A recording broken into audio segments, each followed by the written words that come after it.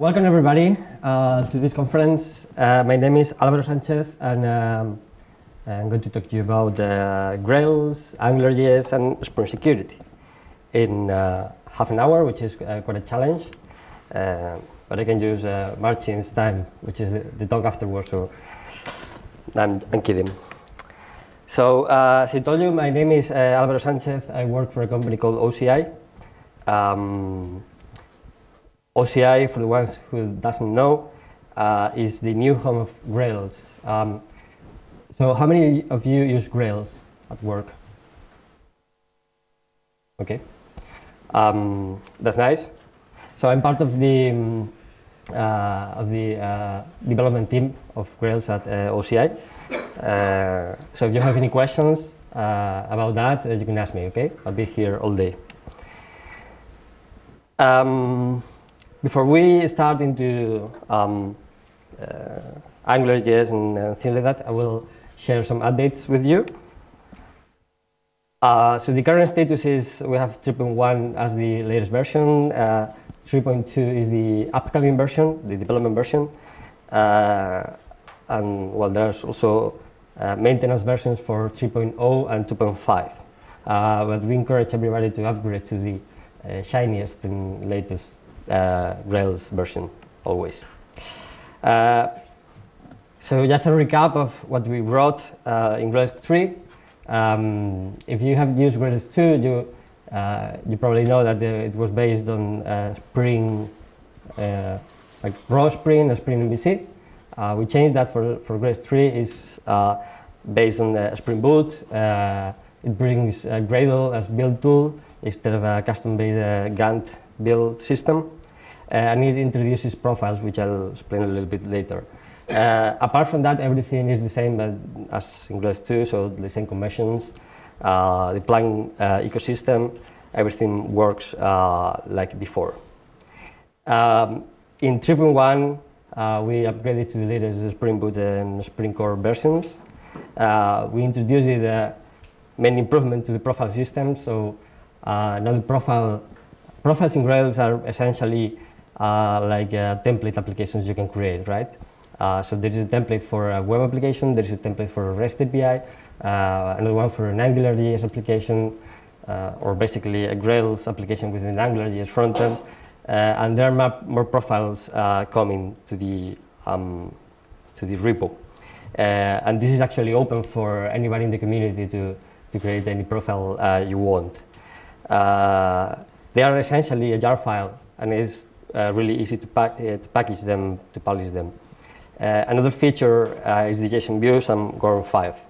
So GORM is the Grails ORM, and the latest version supports essentially all the versions of Hibernate, the new version of MongoDB, and for instance, the implementation for MongoDB, it's set to be faster than the Mongo driver because of the implementation. I don't know all the details about that, but it has some very impressive benchmarks. It does support also Neo4j and Cassandra as backends. What's coming in Grails 3.2? Well, improvements in the GORM ecosystem. Everything around the async world and non-blocking, because you know, it's what everybody is talking about now. So we want to introduce a GORM REST client. So the idea is that when you save an object, it will make like a push request to backend to save the object. There will be a non-blocking API on top of GORM as well. Think that GORM is an asterisk layer on top of any implementation, so it doesn't matter if you use Hibernate or Cassandra or whatever. And then supporting the MongoDB async driver support, also the PostgreSQL async driver. And for instance, for AngularJS, we want to introduce scaffolding, so you can, for instance, given a domain class, you will be able to scaffold like the create page, list page, and things like that. So the same scaffolding mechanism that currently exists for the server-side views. So Grails 3.2 should be out before the summer, and before the end of this year, we're aiming to bring 3.3 with a Netty-based profile. I'm calling it a Netty-based, but maybe it's not, because since now at the end of the year, many things can happen. For instance, Spring 5. So you know, Spring 5 is going to be also non-blocking and ASIC and everything like that. So we might use it for that. But the idea is to, to bring a non-blocking alternative to this REST API. And on top of that, support the existing things that Grails has, like controllers and REST API, government, and everything. Some comments about the community events and things like that. So there's a couple of conferences this year. So there is Grails in Madrid in next month, gritsconf.com. There is GreatConf EU, which is the let's say the mother of this conference, sorry, in Copenhagen in June, and the U3 Summit in the USA in November. The U3 Summit, for the ones who doesn't know, is a spin-off conference from Spring 1. Spring 1 used to be Spring 1 to GX, and the 2GX part has been a spin-off into U3 Summit. And well, finally, we have a Slack community with thousands of people, so you can sign up on Slack-signup.grails.org if you want.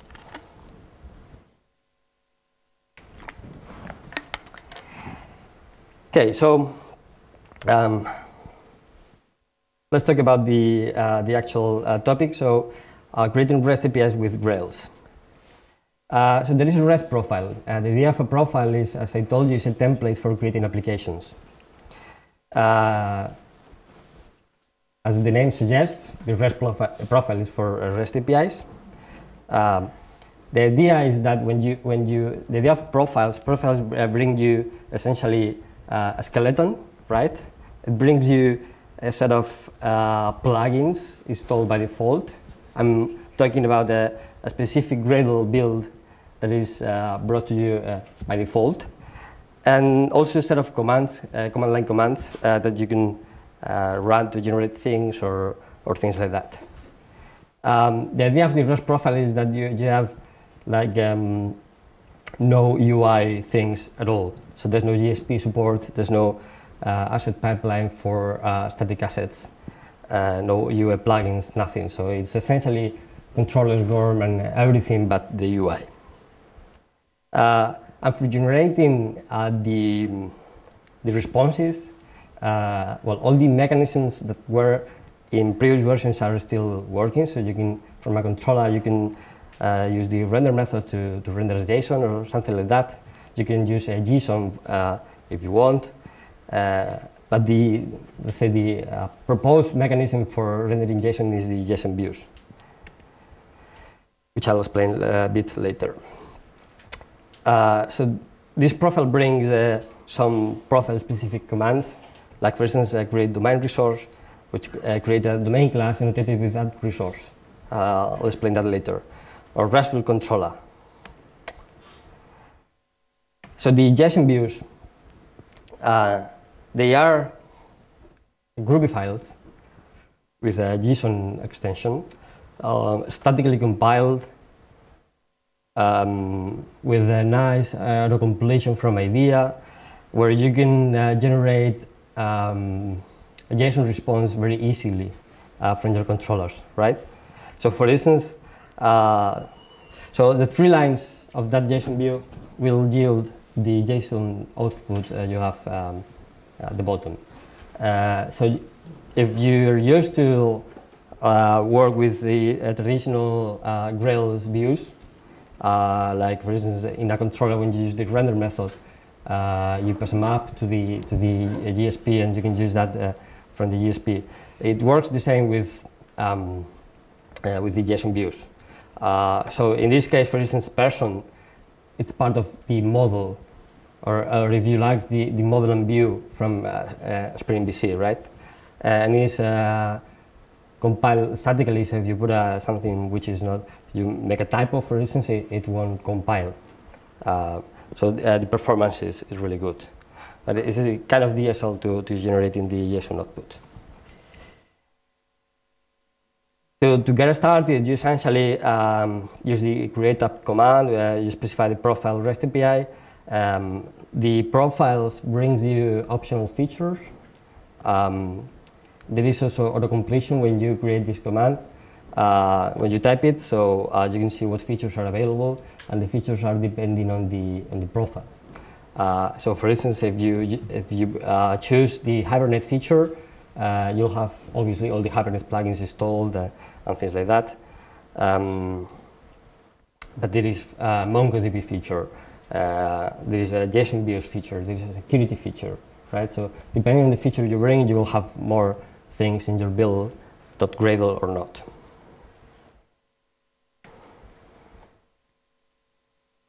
So to get started, the simplest REST API possible is a REST domain class. So what we have here is a regular domain class. The only difference is the at-resource annotation. So with this is like a single file which will generate a CRUD REST API for you with post, get, post, put, delete, things like that. So what the at-resource annotation is doing, the at-resource annotation is an AST transformation. And it's on compile time is generating a controller with the default behavior you would expect. And also it's generating a URL mapping on /todos. So for instance, a get /todos is a list of the elements on the database. Post is create and things like that, right? You can specify which formats, so it could be only JSON or JSON and XML, and that's all the formats supported. And that would be like the most simplistic approach for generating a REST API. Obviously, with this approach, everything is by default. So, for instance, there's no additional methods you can create on this API. There's no, you cannot change well, you can change, for instance, the JSON representation of the to-do class just by creating the view.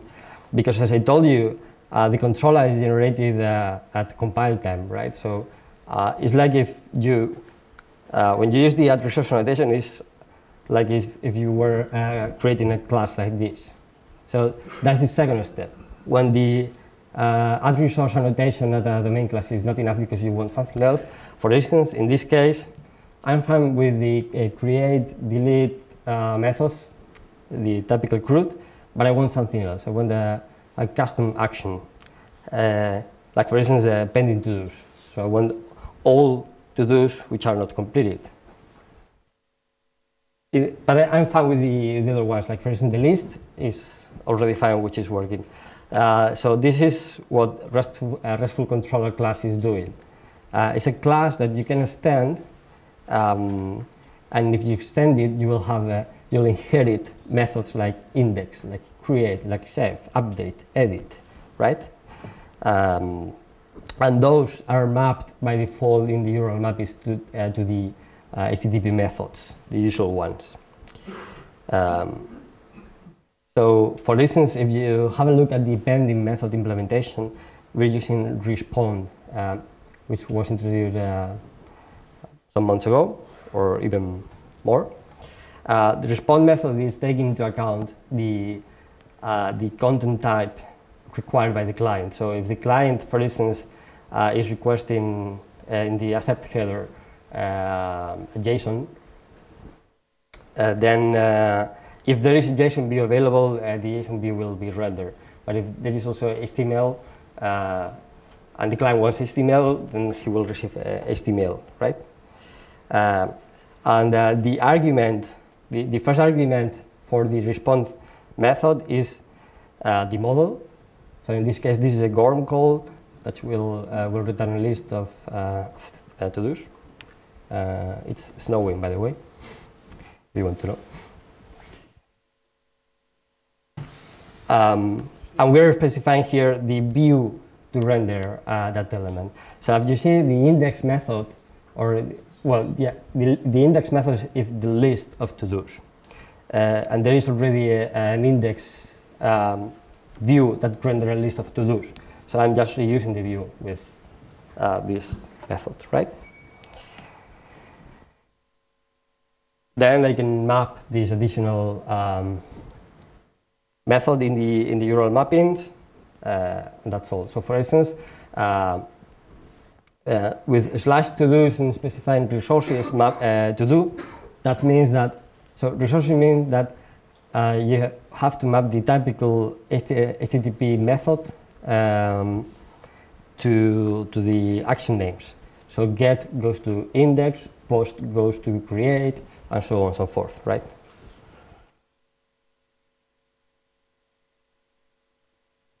And this is a little bit more complex JSON view. So there is a model block where you declare your model, and the model is the thing you passed from the controller, right? It's statically compiled, there is auto-completion in IDEA, and there are some extensions for you to do it. For instance, there is a response object where you can change, for instance, the status. You can say, I don't know, 201. Or you can change, I don't know, the content type of the response. So basically all the things, or you can put a header. Everything you can do in a response object, you can do it. There's also a HAL object that you can use to generate you know, a typical HAL response. You know what HAL is? It's a hypermedia for a REST API. So you essentially put links to the self object, and then there's like a href for the URL of that object. And if there is any relationship with other objects, you put links to those other objects as well. And that's done automatically with that HAL.links and passing the to-do. So the output of this one is like so you have the HAL links at the beginning, and then you have a ID, colon, and then the ID. You have a description, colon, then a string, things like that. Does that make sense so far? Yes? Okay.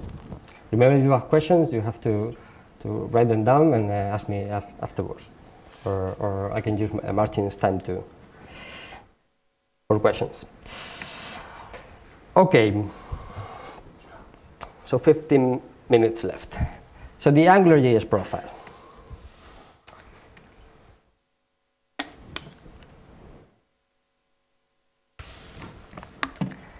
The AngularJS profile extends the REST profile. Yes, I know, thank you. So the idea is that you get a Grails application where it's a Grails backend with an AngularJS frontend server-based. What do I mean by server-based? What I mean is that the AngularJS views are generated server-side. Okay. It's a Grails-centric approach, if you like. And you have everything set up by default. So you have, you essentially get a build.gradle that includes the Node.js Gradle plugin. You get the asset pipeline Gradle plugin. You get the Bower Gradle plugin. Everything is put together nicely, so you don't have to do anything else. There is some code generation for AngularJS, some commands, and we will introduce scaffolding soon. So the code generation commands allows you to quickly create controllers, services, domains, etc. You can get started by creating an application, and instead of saying REST API, you specify the Angular profile. Everything else is mostly the same. You can use the same like a domain class, attribute source notation, the RESTful controller, the JSON views, everything is like server-side is the same. And then you have like Grails app / assets / JavaScript folder where you put all the AngularJS stuff.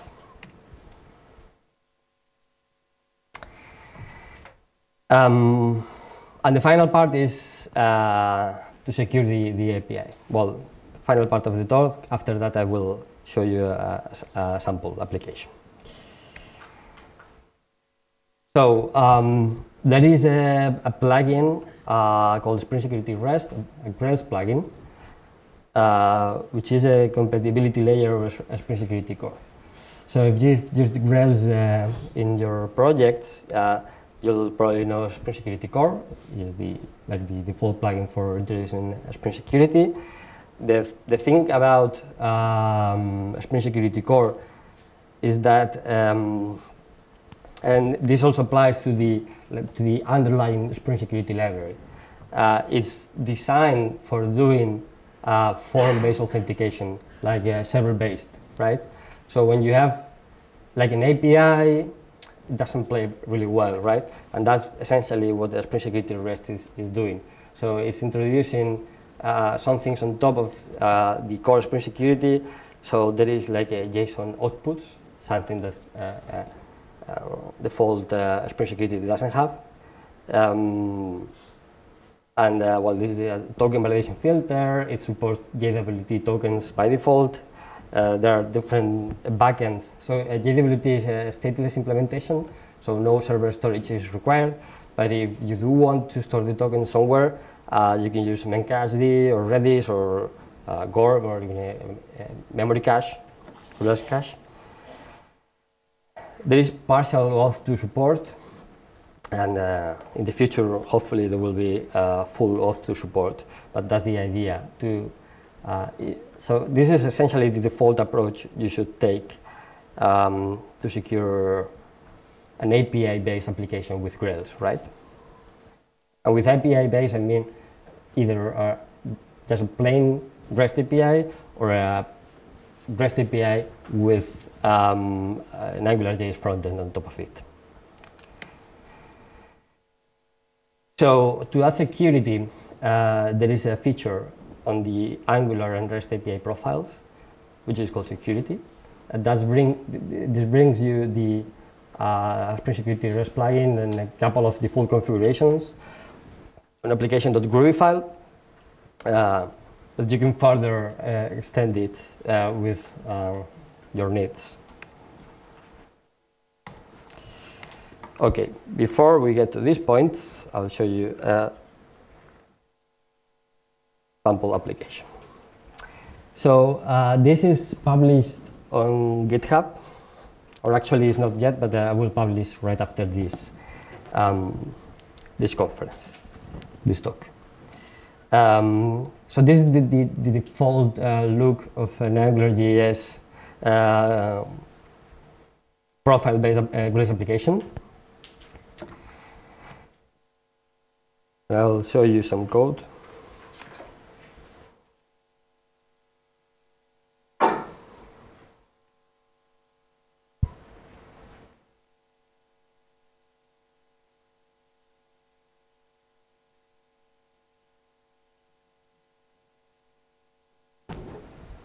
Do you see okay from the bottom?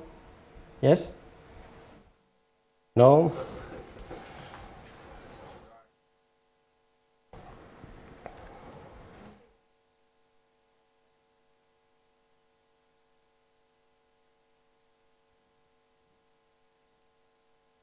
Okay. So this is the minimum configuration you need for Spring Security. This is a Spring Security core stuff. So you specify the user class, the user role, and the role class. Mappings for static resources. And then, well, the only trick is this pattern here. So there is a /API/whatever, which goes through a stateless filter chain. I won't go into too much details about this because this is a Spring Security REST information. But if you want to ask me after in the break, you can do it. What else? Well, we have the to-do class. There's nothing fancy about that. I think there is a controller, right? So this is what I show you in the slides. there is also the JSON view. In this case, for instance, I'm generating the HAL links by myself, just for the sake of showing how can we, for instance, generate URLs, things like that. So the G object is a kind of similar to the G object available in controllers and tag libs. And we can take a look at the AngularJS stuff. So assets, JavaScript. This is the entry point of the application, and this file is linked from the index.jsp, right?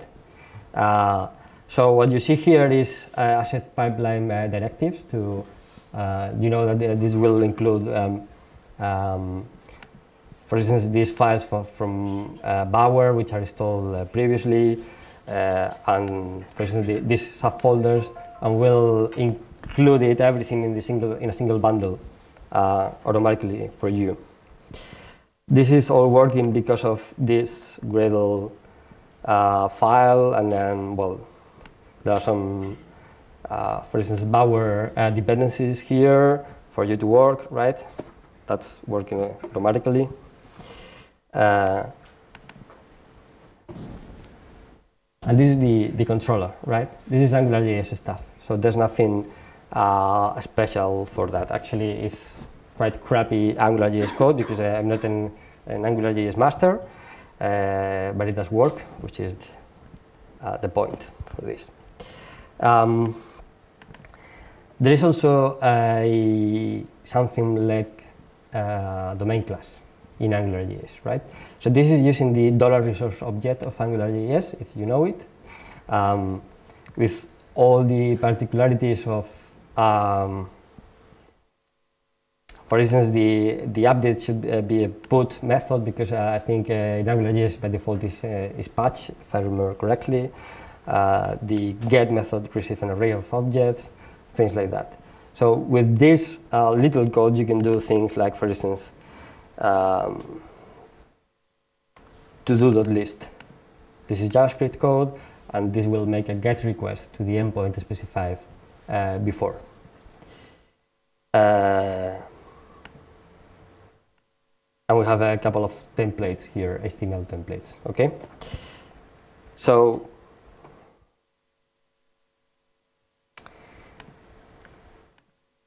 if I try to log in, I don't know if you see here, it's a for one response, okay? Because obviously the credentials are wrong.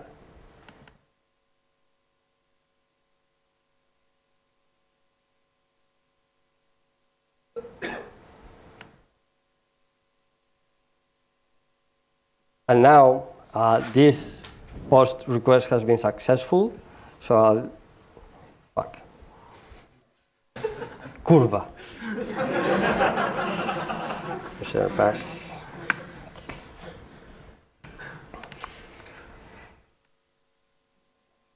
So this is the post request. It's a JSON request, very simple, and the response is what you have here. This is coming from Spring Security REST. So essentially, what you have here is a JWT. Well, that long string. A JWT is a secure format for storing any kind of information. And in particular, in security, JWT is used to securely store a principal, right? If you think about a Spring Security principal object, which is server-side, is stored literally inside the JWT, and it's secure because you cannot modify it, right? Because otherwise the signature will not match. So you see here get to /API/todos. So if I were going to request that API,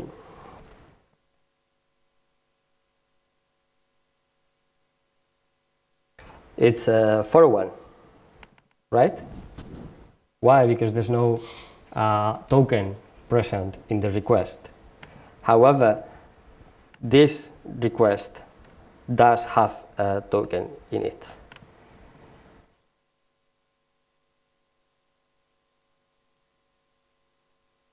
This is authorization, and then better, and the JWT token, right? And then the response is authenticated, and you get a list of to-dos. The way that is working is, well, this is again AngularJS code, but this is essentially with an interceptor. So in AngularJS, interceptor works that for every single request made with the $HTTP object, this code is executed. And what this guy is doing is essentially, if I have a token in the session storage, then I append it as an authorization header, like a bearer and the token.